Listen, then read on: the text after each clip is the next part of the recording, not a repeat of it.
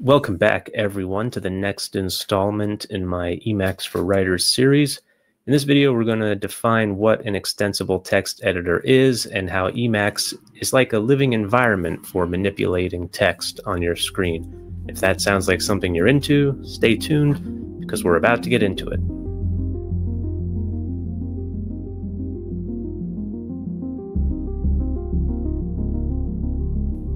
Before we get started, I will mention that this educational video series is based on my Emacs for Writers handbook, which you can download as a PDF or EPUB ebook formatted file, linked in the description below if you want to follow along with the text. I've also provided links where you can follow me on X and Facebook, where I cross-post my video content and other content specifically for those platforms. So thank you. On with the video. Now, some key concepts we will be discussing here in Unit 2 of Emacs for Writers include Emacs as an extensible text editor, and what does that even mean?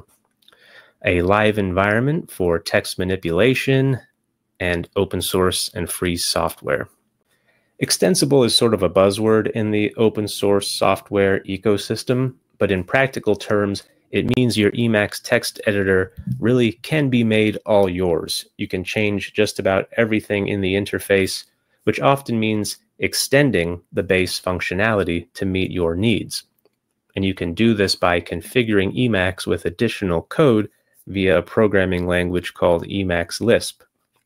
But if you don't like to code or don't know how to, you can still customize every aspect of Emacs using an internal customization interface as well. But believe me, I'm no coder, and I have managed to use Emacs Lisp quite proficiently over the years to extend the hell out of my Emacs configuration. And now with AI language models to assist you, the sky is really the limit with how far you can customize Emacs. Live environment for text manipulation. So another important concept in Emacs is the idea of buffers for text manipulation. So what is a buffer? It's like a layer between you and something else, right? When you're editing a file in Emacs, you're not editing the file directly. You first edit a buffer, and then once you've made changes, you can save the edited buffer contents to the file. But you may be wondering, what is the point of that buffer? Why have a layer separate from the text itself? Because Emacs can use buffers for all kinds of things, not just editing text. Buffers can be created on the fly to display text information, for example. Let this sink in for a moment.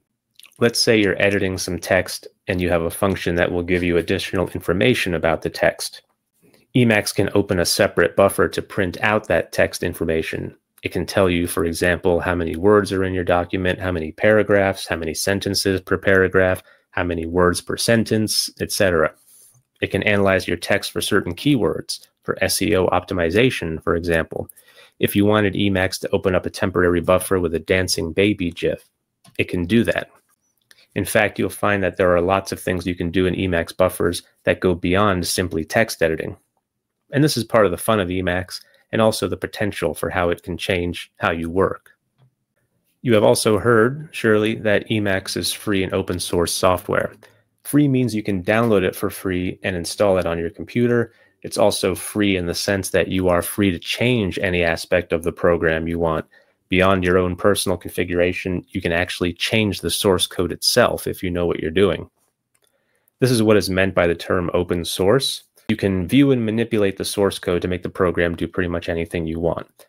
But you'll probably never need to do that. Your personal configuration and extended functionality should be enough. Open source also means the project is developed by a community of software engineers all over the world, making improvements and keeping the code up to date. This means you can be quite sure that as long as the project stays active, you will always be able to get upgraded software for free. And if the project should one day go away, you will not lose what you have. No expired software licenses to worry about.